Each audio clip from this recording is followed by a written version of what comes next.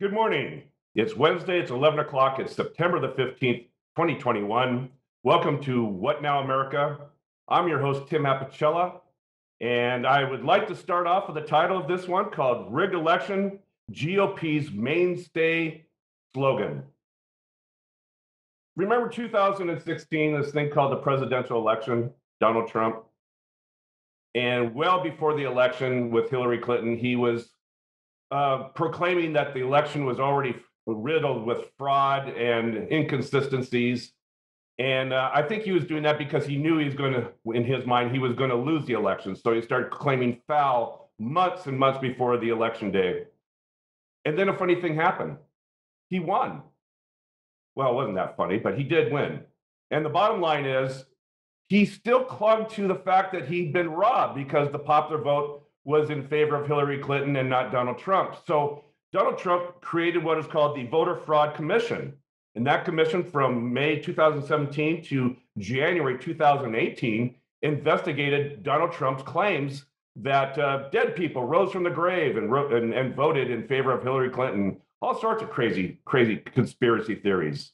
The Secretary of State for Kansas, Chris Kobash, completed the report and said there was glaringly empty of any fraud. So that was pretty much the end of it.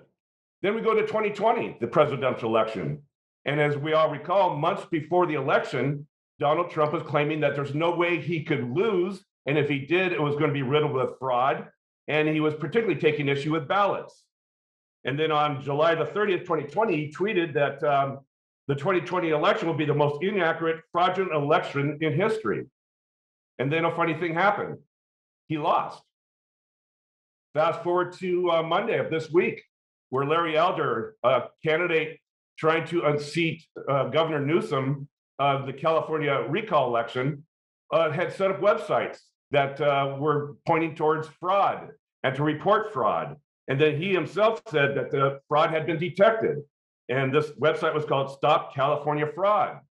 So what we're seeing a pattern here now is the big lie, of course, but also we're seeing a pattern that every time there's an election, the GOP starts crying foul and fraud before the election's even held. And I think they believe it. To quote from Seinfeld, an episode where Costanza is giving Jerry some advice, he goes, "Remember, Jerry, if you believe it, it's not a lie." And I think that's exactly where the GOP is. So without further ado, let's dive head first into this topic. With me today is Jay Fidell, Winston, Welch, and on assignment is Cynthia Lee Sinclair. Good morning, everyone.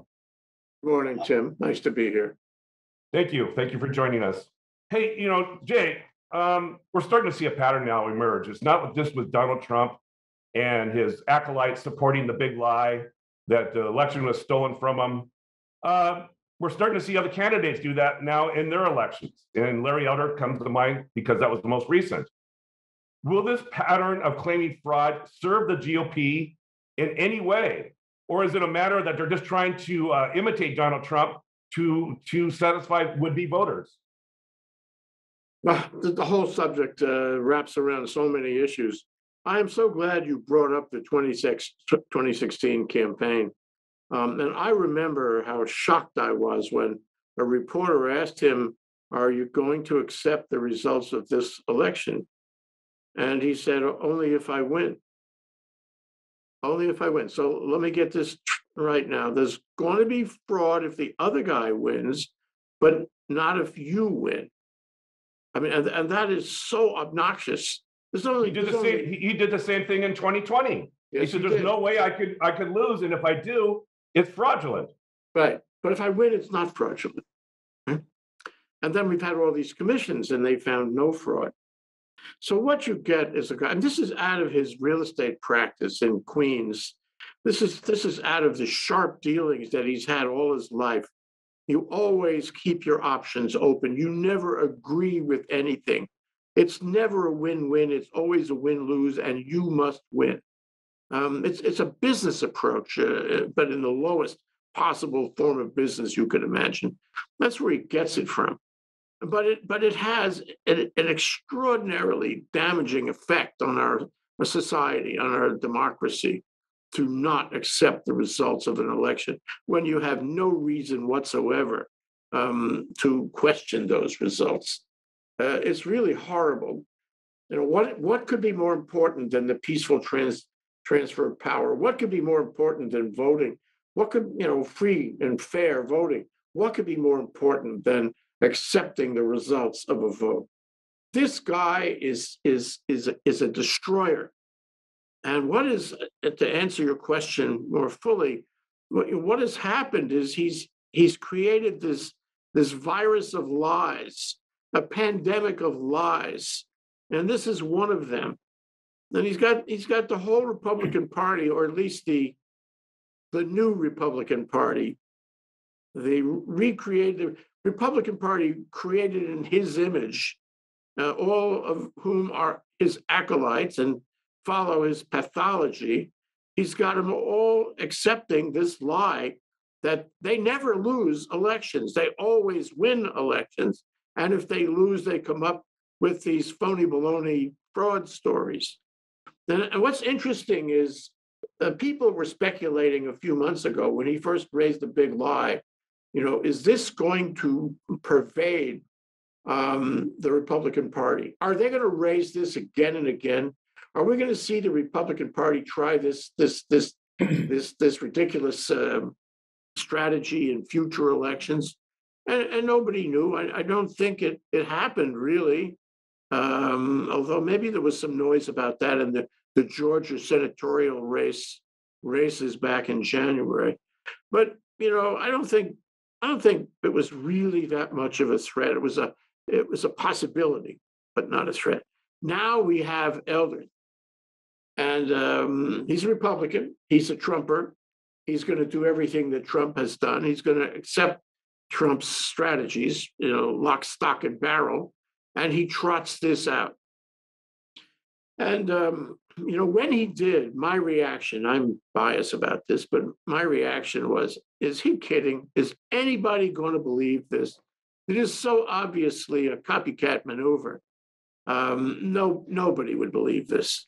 To say that if I win, there's no fraud, but if you win, it's all fraud, and say it in advance like that. Well, California is a fairly educated, fairly progressive state. And I think people saw that for what it was. Even Republicans saw that for what it was. And he did not make traction with that argument. I think he lost points, certainly with the Democrats in California and with probably a lot of Republicans too. So my answer to your question is no, it didn't help him that much. It probably hurt him because it's obviously irrational and unacceptable. It's part of the big lie. But the question is not so much California, it's other states, it's other Republican parties, it's other Republican candidates. So although I feel he didn't make traction in California, there are others who will try it again, and they may make traction.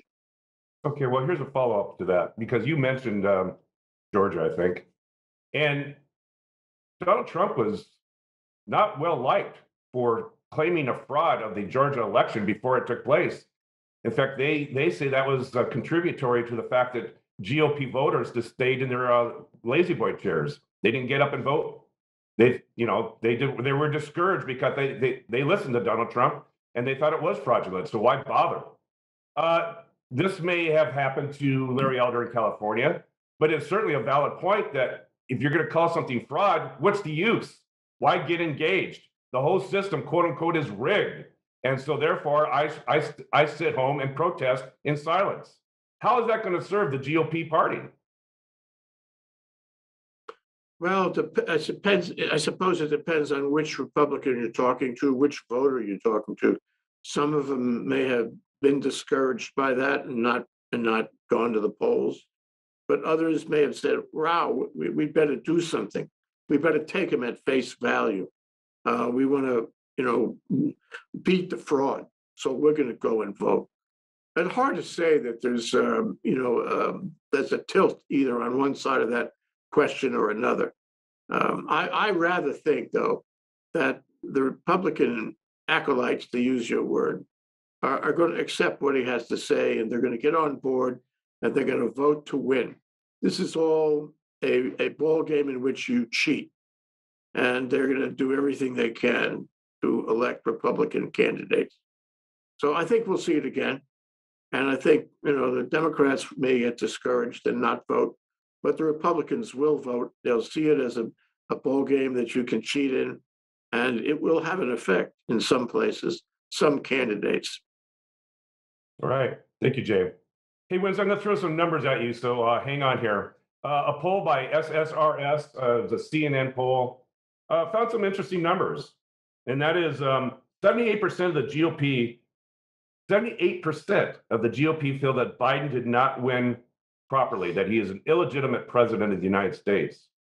54% of that same GOP say there's solid evidence to prove it, yet there is none. And there hasn't been any, but they still cling to the fact that there's solid demonstrated evidence that Joe Biden is an illegitimate president. So that's some of the background. Other numbers, 56% believe in the country believe that democracy is under attack, where 51% believe that in a future election, there will be an overturn of the results because one party didn't win. These are pretty shocking statistics. Now, a poll is a poll, but your thoughts about these numbers and what it seems to indicate about future elections and the pessimism that is demonstrated by this poll. Well, we've taken it on the chin a little bit in the last few decades here. But you think back to Bush v. Gore in 2000, there was no clear answer for a while, and people remained pretty calm when you think about that. Relatively, they thought, well, I want my fellow to get in, but if the other fellow gets in, we'll concede magnanimously. And they had their fleet of lawyers, of course. You remember the hanging Chad and the fellow looking at the hanging Chad. That seems so idyllic and calm and rather, quaint by today's standards, where, like Jay said, when you have presumptively said that any election where I don't win is fraudulent, you're completely dismissing the system, and that is where the real danger lies. It's not on the platform or what they are believing. Should we have higher taxes? Should we have more access to abortion or less? Should we, legalize pot or increase the debt? None of those things matter. It's all about that there's the big lie that our elections are fraudulent, and when you have that presumption going into that by any percentage of the population that matters, you're really dealing with some danger there. And that's where I think we need to focus, is on election security. But we had the most secure elections that we ever had in 2020. But if you don't believe that took place, and you believe in fact that was fraudulent because you're getting your news source from one or two news sources, that's a self-referring feedback loop, despite all evidence to the contrary, it really doesn't matter what the truth is. It's like Kellyanne Conway said, it's alternative truth or alternative facts or whatever nonsense she said, because that's where we're at. One thing that I saw yesterday that I was particularly taken with when Governor Newsom, it was clear that he had defeated the recall for him, and when he got up there, he really was speaking to all of Americans. And I think actually what I saw was a preemptive sort of stump speech for 2024 or beyond, and he was feeling very presidential to me, honestly, where he was saying democracy is, he said, we can't have this nonsense where every election before we even have it is presumed to be faked by one side, because it's not. He said democracy is not a football you can toss around like this. He said it is like an antique vase or vase that if you're holding it, and if it drops, it gets shattered, and you can't put Humpty Dumpty together again like that. You can't put that vase together again. So we need to go back to the basic principles that our elections are are sound, that they are also fair, that they're secure. And when we need to have, since we're a two-party system, we need to have the buy-in of both parties of this, because otherwise we will have a constant battle of this idea, like you just mentioned in those polls, that these are always, that whoever is in charge is an illegitimate leader. I don't think that the liberals or Democrats felt that Trump was unfairly elected. Were they destroyed and crestfallen and horrified? Yes, but did they accept it that it was a real election? Yes, they did, and Hillary Clinton did too. And she didn't go in saying, "Oh well, if I don't win, then it's fake." But the opposite is not true.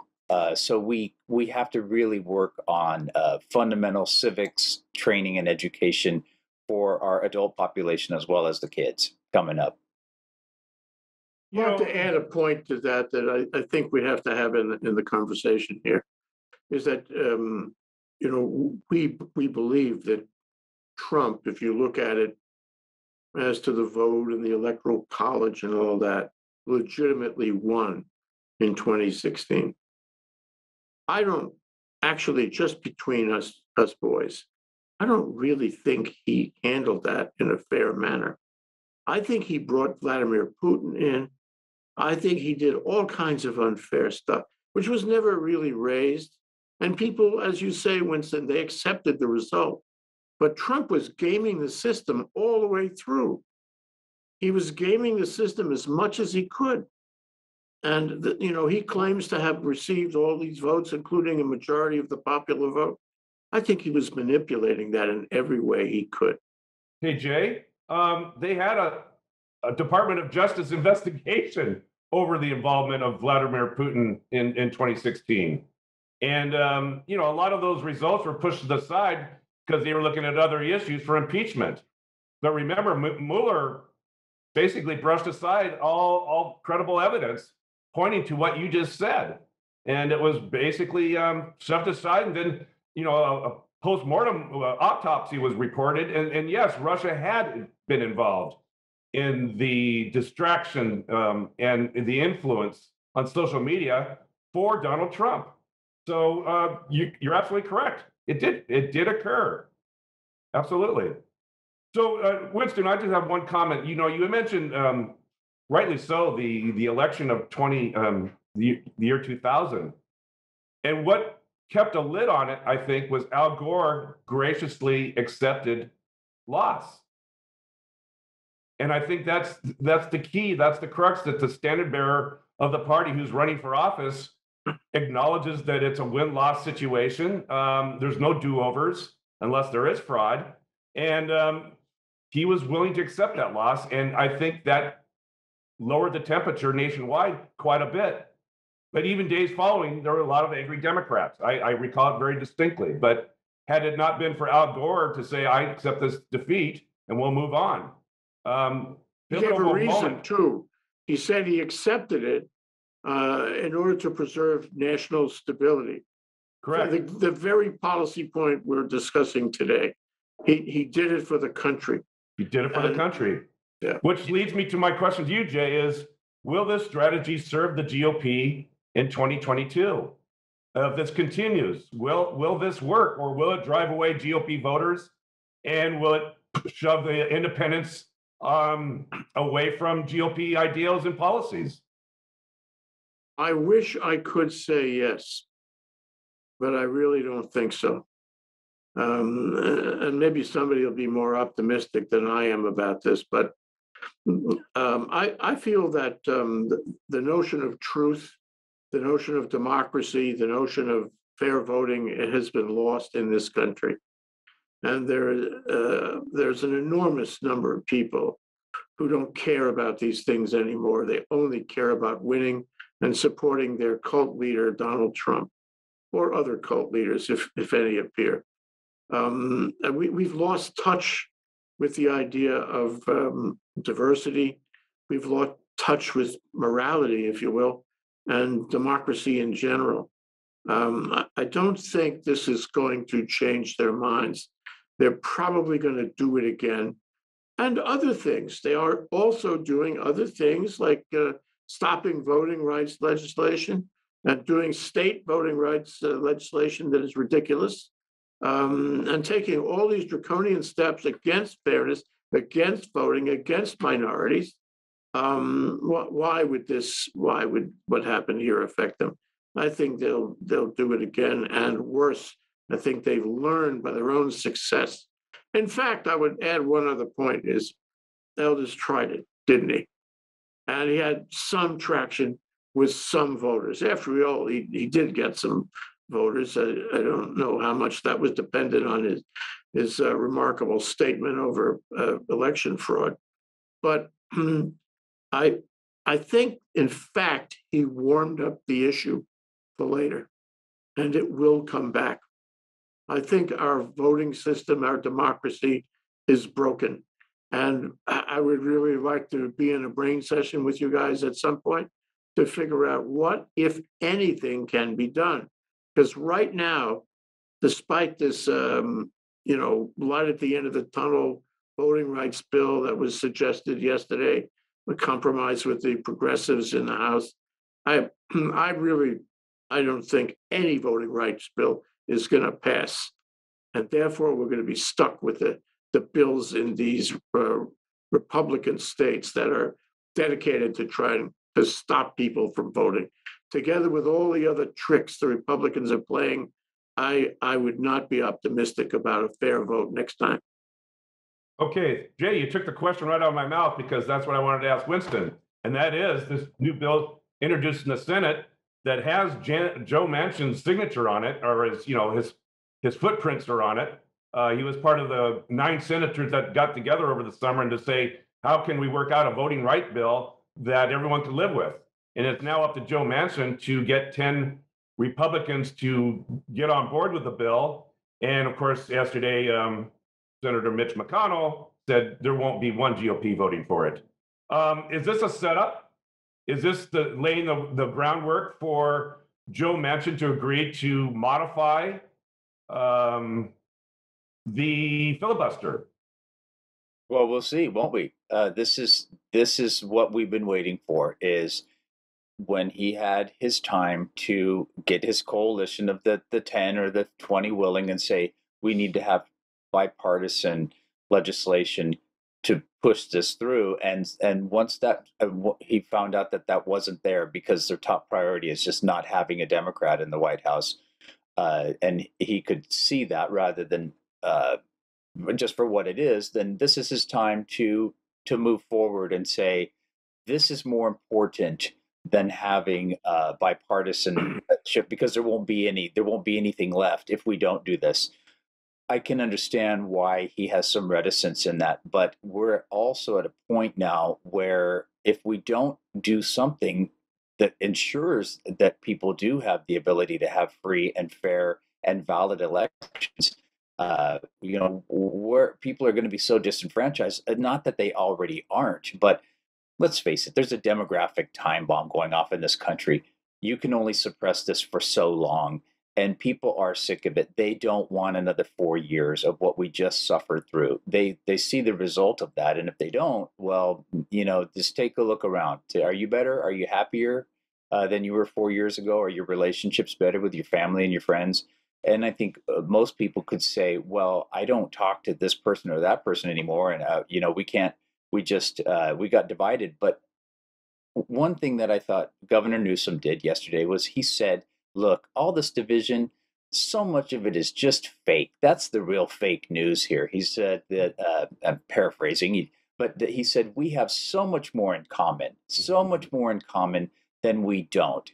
And that is the message that he needs to hammer home, that every governor needs to hammer home, that every politician that wants to bring who was it that asked, do you hate the other party more? Do you hate America more than you hate the other party, or something to that effect? Like, what's the end goal here? At the end of the day, we're Americans, and we need to support the best ideas coming forward in a fair and reasonable manner. And when you look at how our elections are carried out, with the manipulation of Facebook and that whole psychodrama that they pulled. And was it with the Russians? Probably, but Facebook didn't need much help in that with the Cambridge Analytica. They were doing that on their own, and the vast sums of money that are poured into politics from special interests. It's hard for the average Joe not to feel a little bit manipulated or more. But I think Governor Newsom was right. And I felt that also strangely this was the 20th anniversary of 911 this year. And I just felt like there was something different about, and we commemorate these anniversaries for Pearl Harbor and significant events in this nation, and rightly so. But 911, if you think about it, I think wasn't George Bush's approval rating 92% or something right after those attacks? This is when Americans felt American. They felt united. They felt together. They felt our basic sense of values and our nation were attacked, which they were. And we came together in that moment and realized this is more important. What we have here is precious and unique and worth. That was 20 years ago, Winston. It was Everything 20 has years changed. ago, and that's why it was so poignant this time to look back now and say, wow, we really took some wrong turns here in the last 20 years, so that we're so divided now that we look back at that time with this sense of nostalgia and almost a longing definitely for that unity that was there. It might have been false, and it might have been No, I fleeting, agree with but you, it was Winston. We there. took a reflective moment in time on this 20th anniversary than I recall years prior. America did kind of look at it and look inward and say, how did we get here in the last 20 years? And and I will say that a lot of the news agencies did a great job highlighting some of these points. And more important is, how do we get back to something where we're not, well, of course, this is not a nation where we have, purist ideas where we're all lockstep. We're not North Korea. We're not the Soviet Union. We're a land of diversity and diverse ideas where the best ones should come to the top. And that's what we're about is a competition for the best ideas. But we have to have a level playing field for that to happen, whether it's in business or in politics or whatever it is. That's one of the great things about America. So I am bully on America now, especially after the 911 reflection of 20 years. I just felt like, wow, that was actually a really powerful look back, and to say, and that's probably fed into Governor Newsom's win, is because we looked back and said, we don't need every single election to be recalled and counted and doubted. And this is nonsense. This is fake. And he called out Donald Trump specifically on this and said, he didn't say stop it, but he was just saying, this is where this is coming from, and we need to stop it collectively. I agree with you, Winston. I think he is a good candidate for president. He really presented well. He's got vitality. He's got it together. And I agree with you also on this very important point that the celebration of 9/11 actually created at least an echo of togetherness for a lot of people, and they felt very patriotic watching the media, as you say, Tim, watching the media over a week period or so.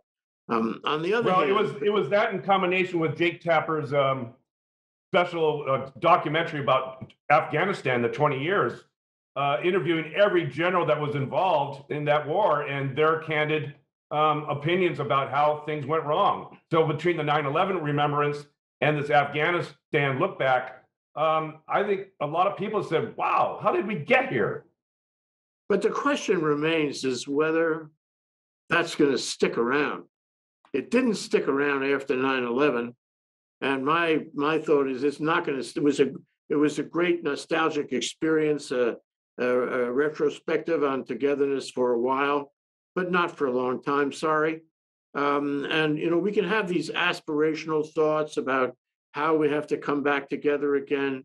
That's nostalgia too. Bottom line is, the vote. Bottom line is, what happens on the 18th coming up this Saturday in Washington. Bottom line is what happens to all the 70 million acolytes that Trump has somehow gathered. Not clear to me they're going away. It's not clear to me they are of the same mind. not clear to me that Congress, especially in view of McConnell's statement there the other day, Congress is ever going to pass a Voting Rights Act. So we can be aspirational, we can be idealistic, but wow, there's got to be some measures taken, I don't know what, in order to reverse a trend that is totally destructive. Trump set these things in motion. He found vulnerabilities in the country. He exacerbated them. He laid in booby traps. We've seen that in the news recently too, haven't we? Booby traps that would blow up after he left office, many of them. And now what's left? Are we going to be able to survive? All right. Well, Thank you, Jay. Hey, Winston, we're out of time, but I want to get last word from you. And also, unfortunately, we didn't have time to cover some of the news events regarding Bob Woodward's and Jim Acosta's book, Peril. Some fascinating, scary things that have come out of that. And maybe we have time soon to discuss a dedicated show just for those revelations coming out of that book. Anyway, you have the last word, Winston. Absolutely. So, folks, if you're watching, read the excerpts about this book, where you have the top general in the United States basically saying that he was certain that Trump had gone into a serious mental decline in the aftermath of the election, where you have the Joint Chiefs of Staff issuing a statement that the U.S. military will not be adjudicating the election. This was a bizarre and sad time in American history. No one's saying that about our current President Biden. He may have stumbled on Afghanistan, but how do you extricate yourself from that situation? Yeah, I never thought I would. We got to talk about that one next week. But what I want to say, Jay, is also where's the aspirations? We have to have lofty aspirations. Where there is no vision, the people perish, and we have to build our castles we have to put our castles in the sky and build our foundations under. All right. Hey, Winston, I knew we could count on you in the end. So good. Thank you. Love that. CJ, there is optimism. Nice work, Winston. Nice work, Winston. All right. We've run out of time. And I'd like to thank Jay Fidell, Winston Welch. Thank you for joining us on What Now America. Please join us next week at 11 o'clock Wednesday. I'm Tim Apicella, your host, and I hope to see you again. Aloha.